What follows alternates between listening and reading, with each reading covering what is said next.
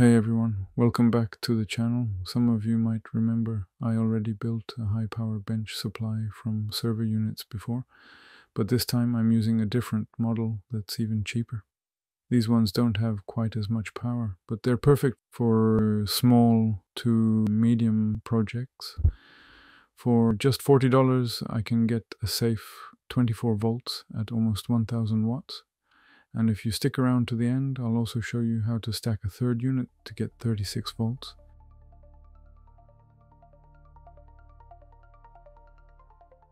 First, we need to open the PSU. Be careful, the capacitors inside can still hold a dangerous charge even after unplugging. Always check the output with a voltmeter. If you still see voltage, discharge it safely with a resistor, or just leave the probes connected until the reading drops into the millivolt range. Only once it's safe should you continue. Next, we need to isolate the negative terminal from the metal chassis. This step is critical if you want to connect 2 or more PSUs in series. If the negative is still tied to the case and the case is grounded, it will short the outputs or trip breakers.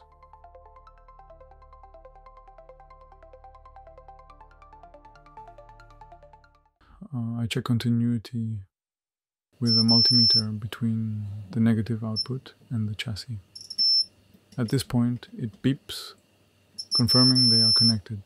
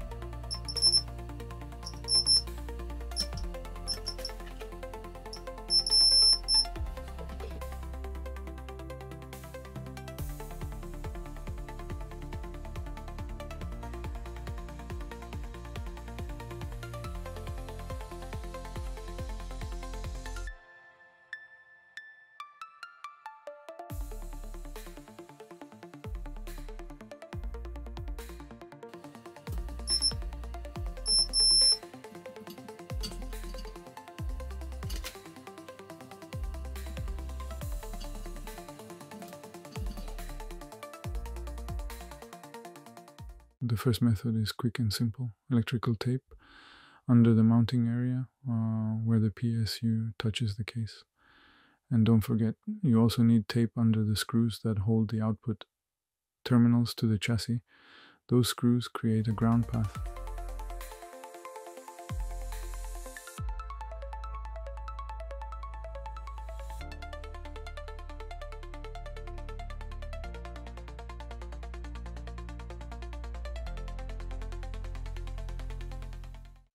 After applying it, I check again with the multimeter, and this time there's no beep, which confirms the negative is now isolated. This method works, but it's not very durable. Later in the video, I'll show you a much better way to do it.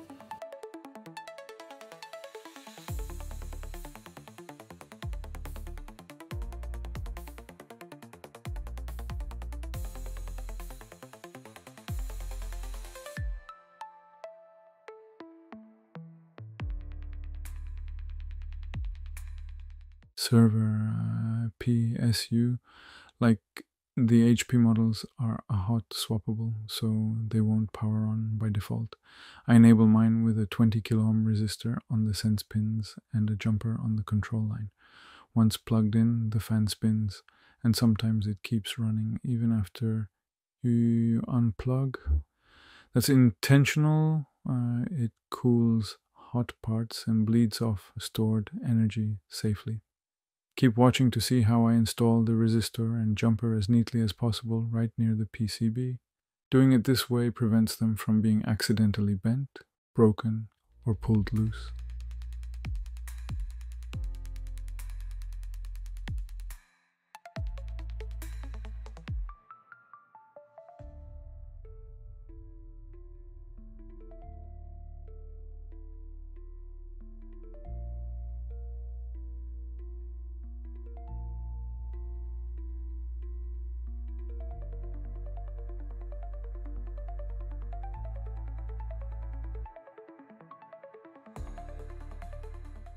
After soldering, I always test with the voltmeter to make sure I didn't create a short or connect the wrong pins. Better to catch a mistake here than after powering on.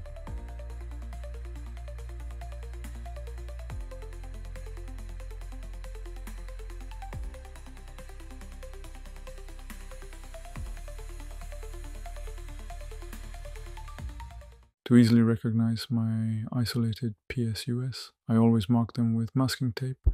Even with the marking, I still test every unit with a multimeter before connecting them in series. These are just good habits to avoid costly mistakes. Once plugged in, the fan should start spinning and the small green LED on the back should light up. That confirms the PSU is active.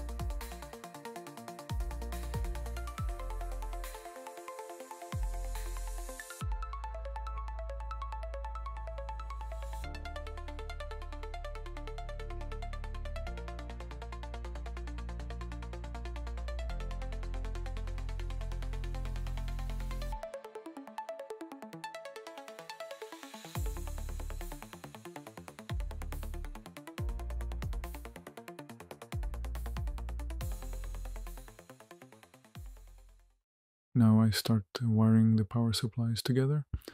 These output terminals are very thick and dissipate heat quickly, so I need to use a lot of heat to solder properly. That's why I use high quality silicone wires.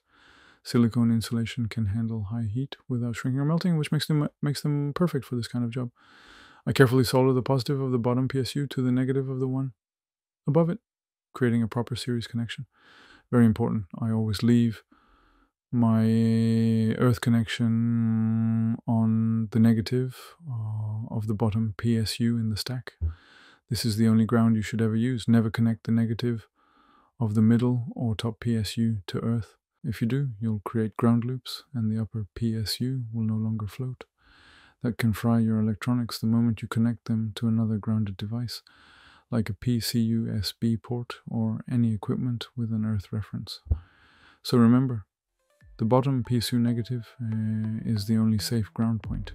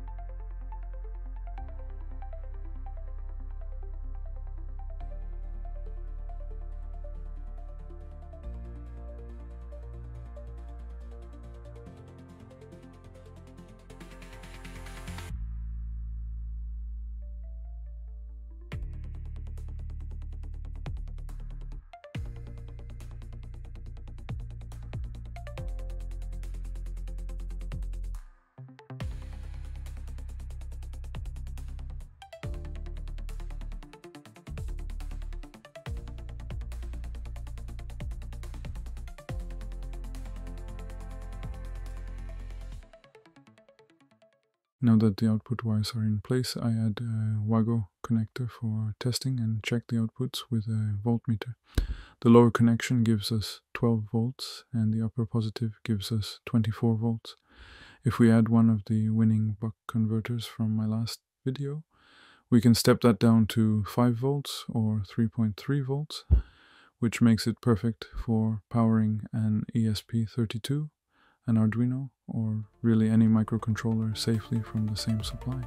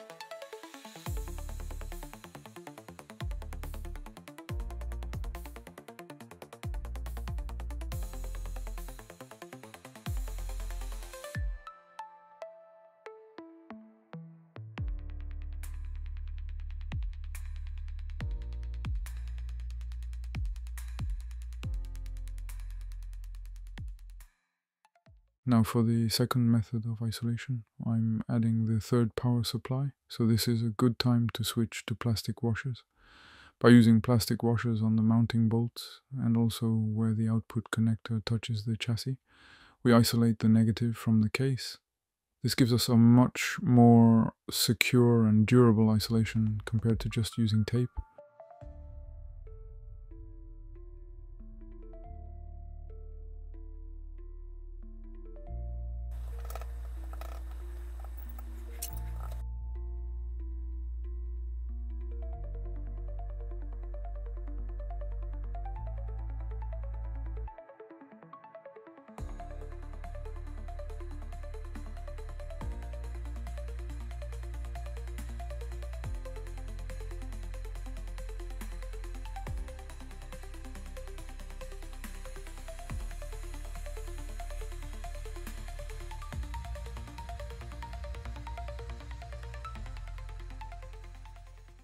Here I'm testing the setup with a voltmeter and an ESP32 connected to my PC over USB. And as you can see, everything is spot on. The voltages are exactly where they should be. The ground reference is safe.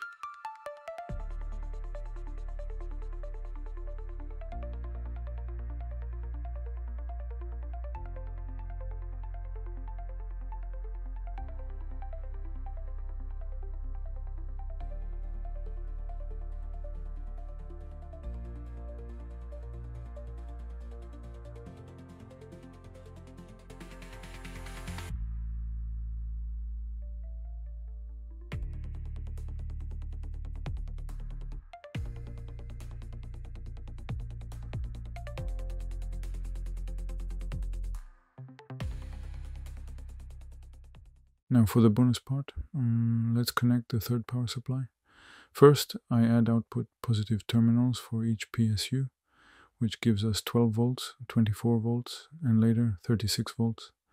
Then I wire the positive of the second power supply to the negative of the third, and add an output wire for the top unit.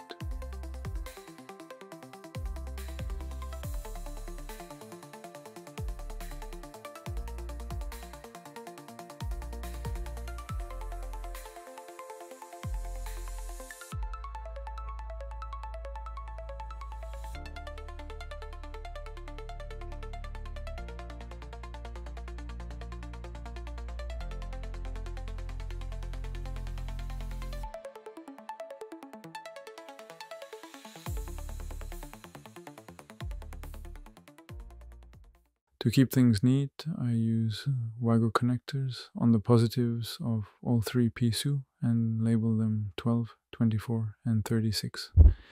Now let's test, and voila, we have a power supply capable of running almost any project. It can even be used for battery charging. It's safe to connect with other electronics without frying components, and it's pretty cheap for what it can do.